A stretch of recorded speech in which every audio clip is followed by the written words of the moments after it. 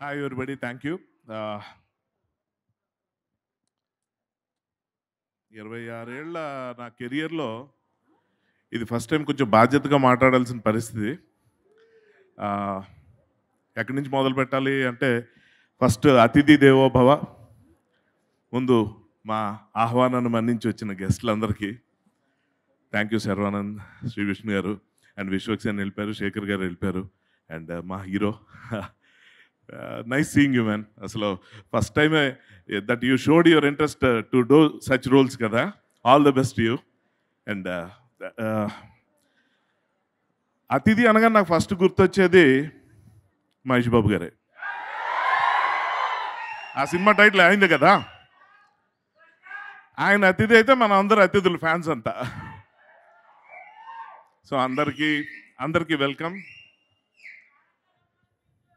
ఏంటది బాబు, నేనే ఇప్పటిదాకా ప్రాంప్టింగ్ ఇచ్చి మా ఆర్టిస్టులు అందరూ కనుక్కున్నాను, మీరు నాకే ప్రాంప్టింగ్ ఇస్తున్నారు.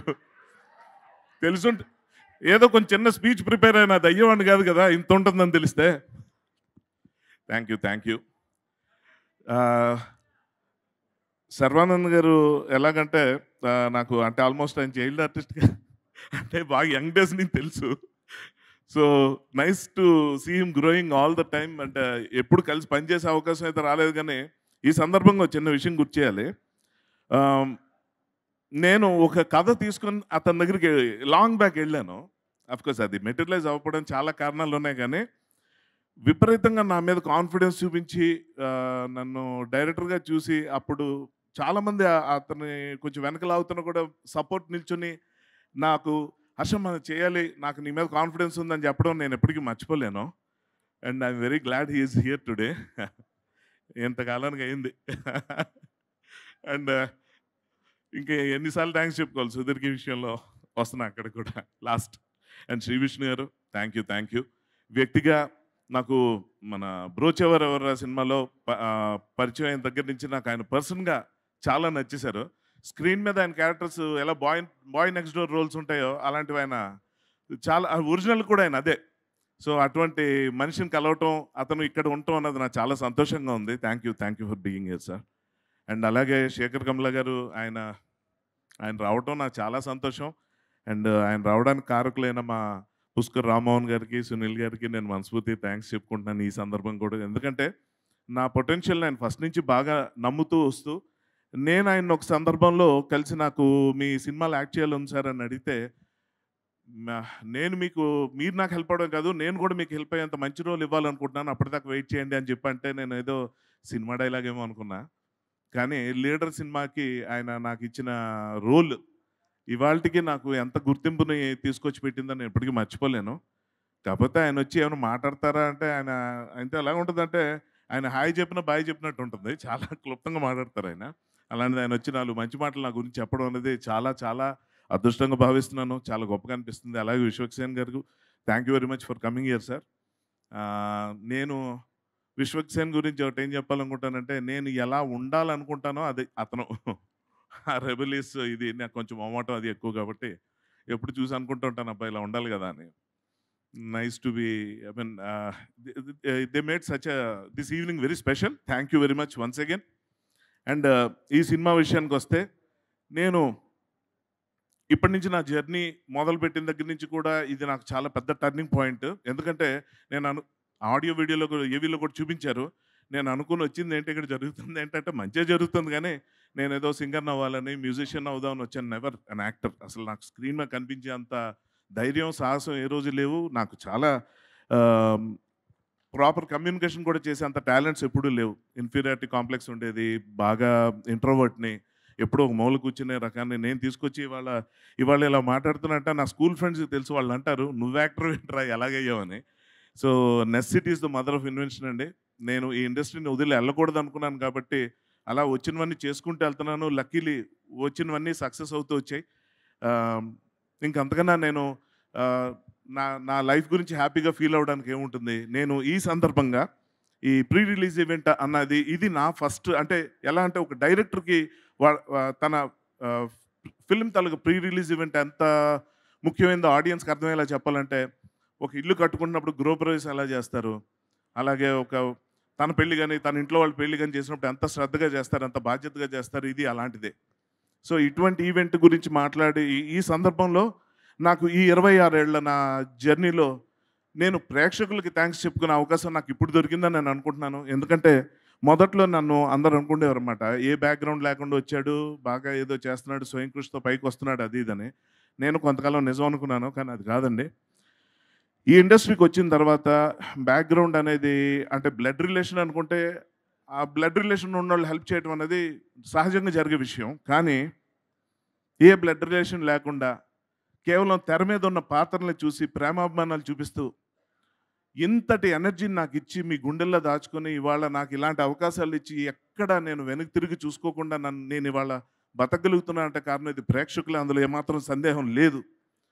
వాళ్ళకి ఈ సందర్భంగా నేను థాంక్స్ చెప్పుకోవాలి. ఇప్పటిదాకా ఇండస్ట్రీకి బ్యాక్‌గ్రౌండ్ లేకుండా అన్న మాట ముందు ఎక్స్‌ప్లనేషన్ ఇవ్వాలి. అదేంటంటే ఈ ఇండస్ట్రీకి వచ్చేటప్పుడు మనకొచ్చే అవకాశం, ప్రతి అవకాశం ఎవరెవరు ఇస్తున్నారో వాళ్ళందరూ మనకు బంధువులే. వాళ్ళ అదే బ్యాక్‌గ్రౌండ్ మనకి. వచ్చే ప్రతి అవకాశం మనకి బ్యాక్‌గ్రౌండే. అది టెక్నీషియన్స్ కానివ్వండి, రైటర్స్ కానివ్వండి, డైరెక్టర్స్ కానివ్వండి. ఆ విధంగా నాకొచ్చిన అవకాశాలు నేను మొట్టమొదట నేను యాక్టర్‌గా పనికొస్తానని గుర్తించిన డైరెక్టర్ రవికుమార్ చౌదరి. ఆయన దగ్గర అసిస్టెంట్ డైరెక్టర్‌గా జాయిన్ అయితే ఒక సీన్‌లో యాక్ట్ చేయించి యాక్టర్ అయిపోవచ్చు కదరా అన్నాడు. వినడానికి బాగుందనుకున్నాను. అక్కడి నుంచి మొదలైన జర్నీ. సో, అక్కడి నుంచి నేను చేద్దాం అనుకున్న మ్యూజిక్‌కి సంబంధించి ఏం చేయలేకపోయాను కానీ రైటర్‌నయిపోయి, తర్వాత డైరెక్టర్‌నయిపోయి ఇలాగా ఇవాళ ఈ సినిమా చేసి మీ ముందు నిలబడే అవకాశం ఉందంటే దానికి ఒకే ఒక్క కారణం ప్రేక్షకులు. మీరు మీరు ఇంతకాలం నాకు ఇచ్చిన బలమే ఇంకా ఇస్తారని నమ్ముతున్నాను. మీకోసం ఈ సినిమా చేశారన్న అనేదానికన్నా మీరున్నారన్న ధైర్యంతో ఈ సినిమా నేను చేశాను. మీ అందరికీ నచ్చుతుందని నేను అనుకుంటున్నాను మనస్ఫూర్తిగా. ఎందుకంటే ఇండస్ట్రీలో ఉన్న వాళ్ళందరూ మనం ఎదురు పడితే సపోర్ట్ చేయాలనే చూస్తారు. ఎందుకంటే అదంతా ఫ్యామిలీ లాగా ఉంటుంది. ఇక్కడికొచ్చిన పెద్దలు కానివ్వండి, అతిథులు కానివ్వండి అందరూ మంచి కోరుకుంటారు. కానీ ఏమాత్రం సంబంధం లేని మీరు కూడా ఇంతే ప్రేమ చూపిస్తున్నారంటే మాత్రం అది చిన్న విషయం కాదు. మీ విషయానికొస్తే ప్రేక్షకులకి నేను ఈ సందర్భంగా చెప్పదలుచుకుంది ఏంటంటే, ఇది ఆహ్, లైక్ ఇప్పటిదాకా అందరూ నన్ను రిఫర్ చేస్తున్న 'అమృతం' క్యారెక్టర్ ఎలా అయితే హ్యూమర్ పండించిందో, 'గుండె జారిగలంతా' ఇందులో ఎటువంటి ట్విస్ట్‌లు అది అన్‌ప్రెడిక్టబుల్‌గా ఆడియన్స్‌ని ఎంటర్‌టైన్ చేసే అవకాశం నాకిచ్చిందో, 'మనం' లాంటి సినిమాలో ఒక ఇంటెన్సిటీ, ఒక ఎమోషన్‌ని బాగా పండించేలాగా రాయగలిగే అవకాశం నాకెలా కల్పించిందో, ఇవన్నీ మిక్సీలో పెట్టి కొడితే 'మామ మశ్చంద్ర' 3 పాత్రలంటే ఇవన్నీ కలిపనమాట. సో, ఇందులో మనం ట్రైలర్‌లో చూడంది గాని, మేము చూపించింది గాని ఏవైనా ఉన్నాయంటే అవేంటంటే చాలా మంచి లవ్ స్టోరీ ఉంది. అలాగే ఫ్యామిలీ డ్రామా ఉంది ఇందులో. చాలా చక్కని ఎమోషన్స్‌తో కూడిన డ్రామా. ఇందులో నాకు పర్సనల్‌గా నేను రాసుకున్న ఈ అన్ని క్యారెక్టర్స్‌లో నాకు బాగా ఇష్టమైన క్యారెక్టర్ పరశురామ్ క్యారెక్టర్. అది అది ఓల్డ్ క్యారెక్టరు సుధీర్ బాబు గారు చేస్తారా? లేదా? అన్న ఒక టెన్షన్ ఉండేది. ఎందుకంటే మన యాక్టర్సే కాదు ఎవరైనా కూడా కొంచెం వైట్ హెయిర్ వస్తే బ్లాక్ హెయిర్ వేసుకుంటూ ఉంటాం. మనకి ఎక్కువ వయసు అని చూపించుకోవడానికి ఇష్టపడదు. అది డీగ్లామరస్‌నో ఇంకోటని అనుకుంటాం. అలాంటిది యంగ్ ఏజ్‌లో ఉంటూ కూడా అతను ఈ క్యారెక్టర్ చేయడానికి ఇష్టపడడం అనేది కొంచెం కొంచెం కాదు చాలా హ్యాపీగా ఎంకరేజింగ్‌గా అనిపించింది. దాంతో ఏంటంటే ఆహ్, ఆ మామ క్యారెక్టర్ ఏదైతే ఉందో అది మనందరూ రిలేట్ అయ్యే క్యారెక్టర్ అని ఖచ్చితంగా నేను నమ్ముతున్నాను. ఎందుకంటే చూసే ప్రతి ఒక్కళ్ళకి ఇది నా క్యారెక్టర్ కదా అనిపించేది. ఇప్పుడున్న ప్రస్తుత ప్రపంచంలో ఎటువంటి బంధాలున్నాయి, ఎటువంటి మనం ఎలా పొల్యూట్ అయిపోతున్నాం, వీటన్నిటి గురించి సటిల్‌గా డిస్కస్ చేసే సినిమా అండి ఇది. ఒక అమ్మకి సంబంధించిన కథ. ఇది పరశురామ్ తల్లి కథ, పరశురామ్ కథ. పరశురామ్ తల్లి ఫస్ట్ ఇనీషియల్‌గానే ఆవిడ ఈ కథలోంచి వెళ్ళిపోతుంది, చనిపోతుంది. కానీ ఆవిడే మళ్ళీ కూతురులా పుట్టిందనుకోని అక్కడి నుంచి ఒక తండ్రి కూతుర్ల కథ స్టార్ట్ అవుతుంది. చాలా చక్కని ఎమోషన్స్.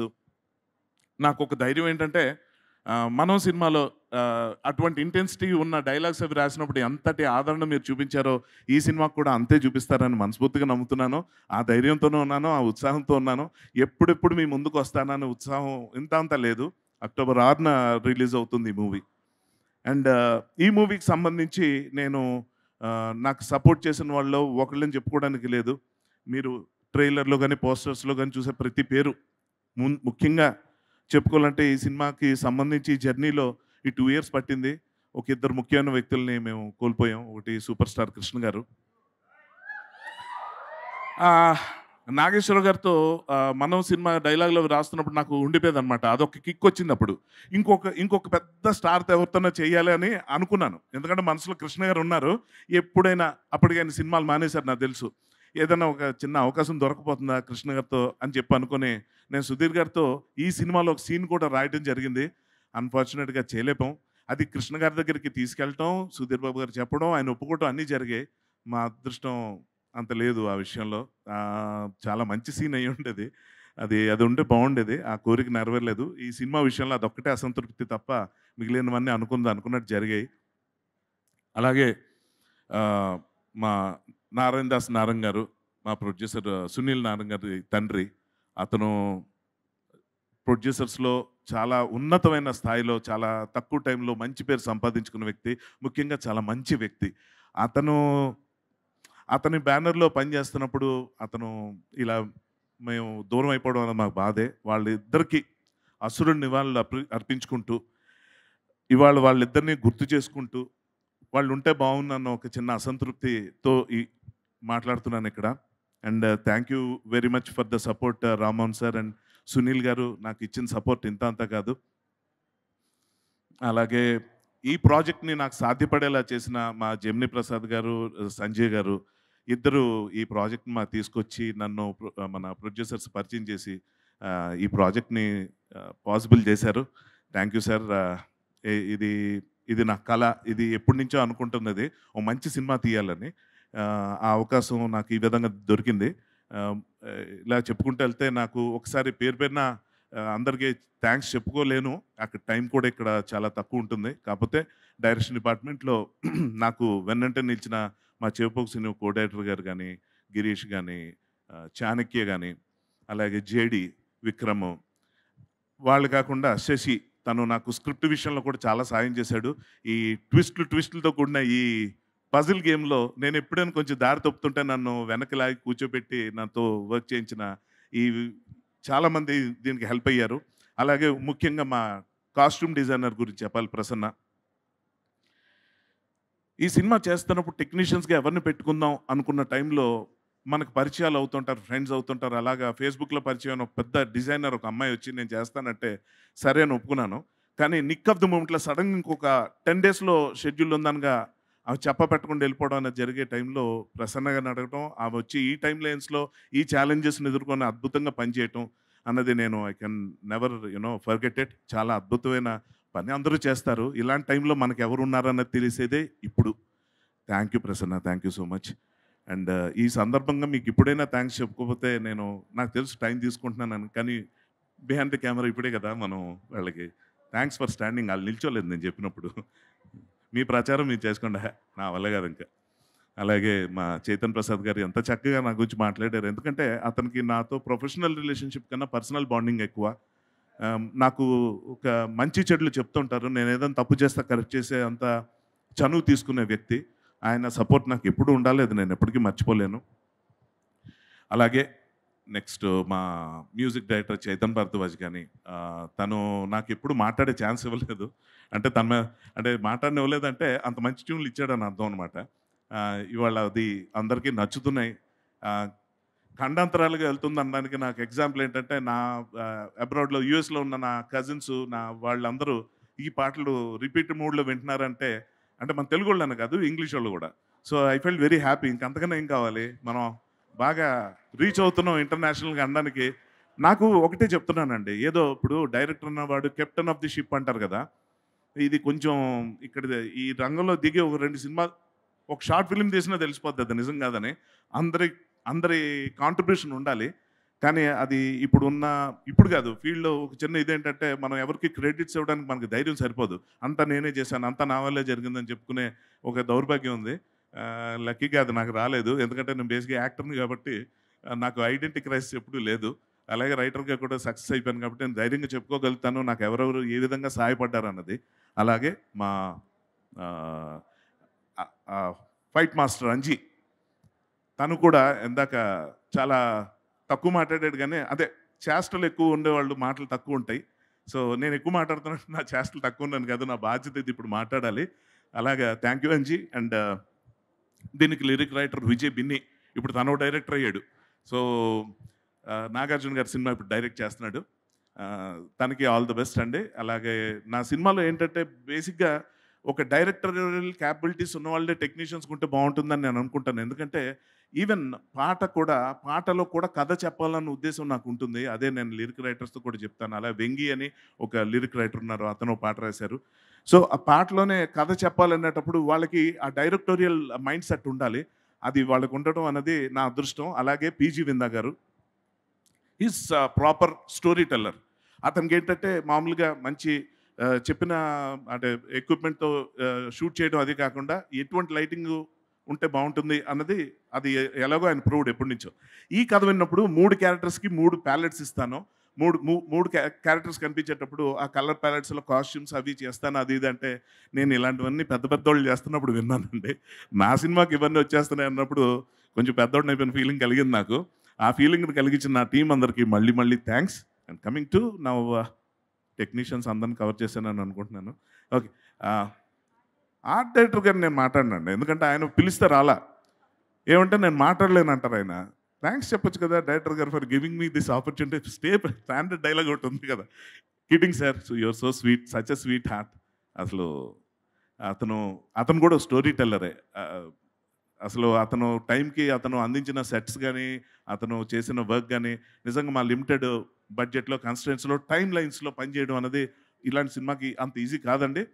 అఫ్కోర్స్ ఇవి టెక్నికల్గా ఆడియన్స్కి అంత తెలియదు కాబట్టి అన్ఫార్చునేట్లీ మేము వాళ్ళ గురించి మనస్ఫూర్తిగా చెప్పలేము. అర్థం కూడా అయ్యేలా నాలాంటి వాడు మాట్లాడలేరు. I feel bad about it sir, but I wish all the best. అందరూ హ్యాపీగా ఉండాలి టెక్నీషియన్స్ అందరూ. And coming to actors, Ali రజా నాకు చాలా ఇష్టమైన నటుడు. అతనికి మంచి బ్రేక్ దొరకలేదని ఫీల్ అవుతుంటాను. నా సినిమాలో ఇది ఒక చిన్న మ్యాటర్ హింట్ ఇస్తా. ఇది నేను బయటికి అతని గురించి గట్టిగా చెప్పలేని అంత మంచి పాత్ర.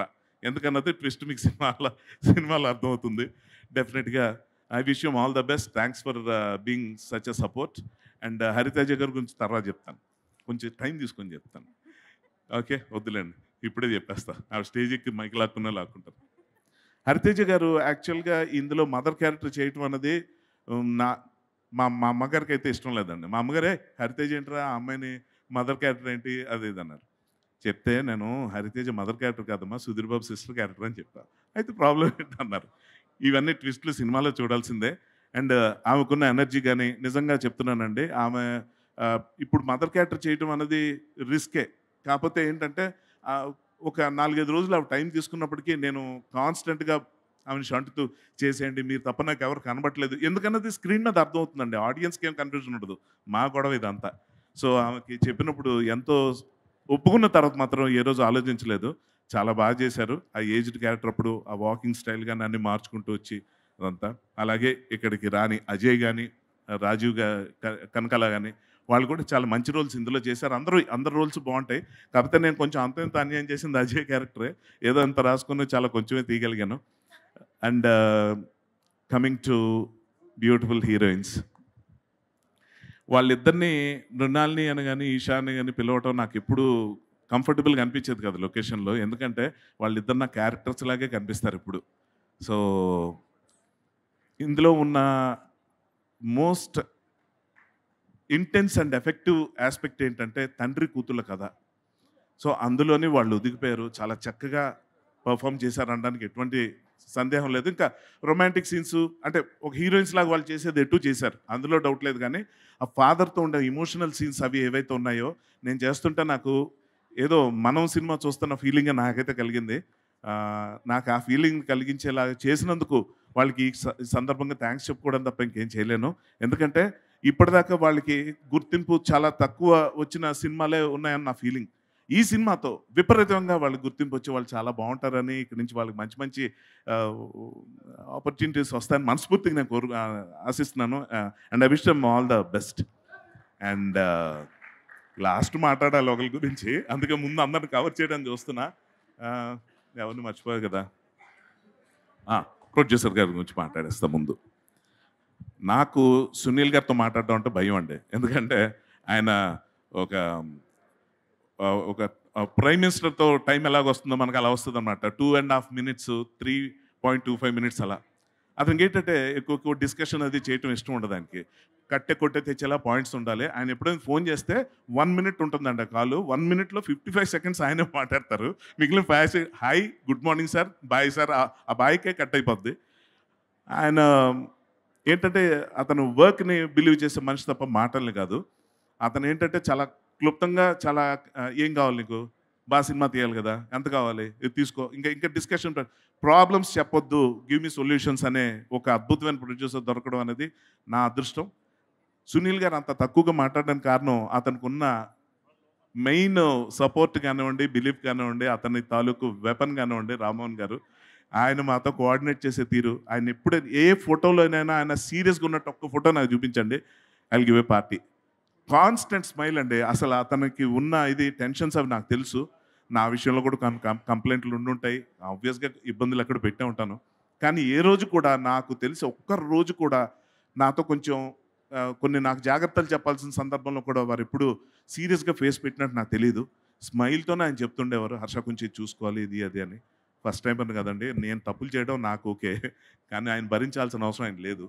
Thank you sir. మీలాంటి ప్రొడ్యూసర్స్ చాలామంది ఉండాలి. ఇంకా మీరు సినిమాలు తీయాలి. విశ్వక్సేన్ గారిని ఇంకా ఎక్కువ ఏడిపించకండి. ఆయన ఎక్కువ వెయిట్ చేయించకండి. మీరు శేఖర్ కమ్లా గారితోనే మళ్ళీ సినిమాలు తీస్తున్నారంటే ఆయన ఇష్టపడి మీతో చేస్తున్నారంటేనే మీరు అంత మంచి ప్రొడ్యూసర్ అర్థమైపోతుంది. Thank you sir. Thanks for being such a wonderful support. And ఈ సందర్భంగా మీకు నేను థ్యాంక్స్ చెప్పుకోవడం తప్ప ఏం చేయలేను. మీకు మంచి సినిమా ఇచ్చానన్న నమ్మకం నాకైతే ఉంది. డెఫినెట్గా ఇది మీకు మంచి ప్రాఫిట్స్ నేమ్ తీసుకొస్తుందని నేను అనుకుంటున్నాను sir. And now last but not least my darling Sudheer Babu. నేను మీ గురించి చెప్పడానికి మాత్రం టైం తీసుకుంటాను, తప్పదు. ఎందుకంటే ఏం చెప్పాలి, the kind of confidence you have given me. ఎప్పటి నుంచో అనుకుంటూ వచ్చి ఇప్పటికి నేను చేసింది కూడా మామూలు స్క్రిప్ట్ కాదు, మోస్ట్ ఛాలెంజింగ్ స్క్రిప్ట్. అందులో నాలాంటి కొత్త డైరెక్టర్ నమ్మి అటువంటి ఛాలెంజింగ్ స్క్రిప్ట్ నమ్మి ముందుకెళ్ళటం అన్నది వితౌట్ యూ ఏది పాసిబుల్ కాదు. నాకు ప్రొడ్యూసర్స్ కానీ టీమ్ కానీ ఏది పాసిబుల్ అయ్యేది కాదు. And can't thank you enough Sudheer. నేను ఒకటే చెప్తాను దీనికి సంబంధించి, నేను ఏ సక్సెస్లో మిమ్మల్ని చూడాలనుకున్నానో, ఏ రేంజ్లో మిమ్మల్ని చూడాలనుకున్నానో, ఫ్యాన్స్ని ఏ విధంగా వాళ్ళకి గర్వాన్ని ప్రసాదించాలనుకున్నానో, వాళ్ళ దగ్గర ఏ పంతం నెగ్గడం చూడాలనుకున్నానో అది ఈ సినిమాతో అవుతుందని చెప్పి నేను మనస్ఫూర్తిగా నమ్ముతున్నాను. And this a promise to the entire fans. ఏంటంటే కృష్ణ గారు, మహేష్ బాబు గారు అండ్ సుధీర్ బాబు గారు ఫ్యాన్స్ అందరినీ దృష్టిలో పెట్టుకొని చేయటమే జరిగింది ఈ cinema. Thank you very much. ఇలాగే సినిమా ఫ్యాన్స్ కూడా, ప్రేక్షకులు, సినిమాని ఇష్టపడే ప్రేక్షకులు కూడా ఓ మంచి సినిమా చూస్తారు, నన్ను ఇంకా ఎంకరేజ్ చేస్తారు అని చెప్పి మనస్ఫూర్తిగా నమ్ముతున్నాను. Thank you very much. Thank you. Bye. Thank you so much Manjusha గారు. థ్యాంక్ యూ మంజుష గారు.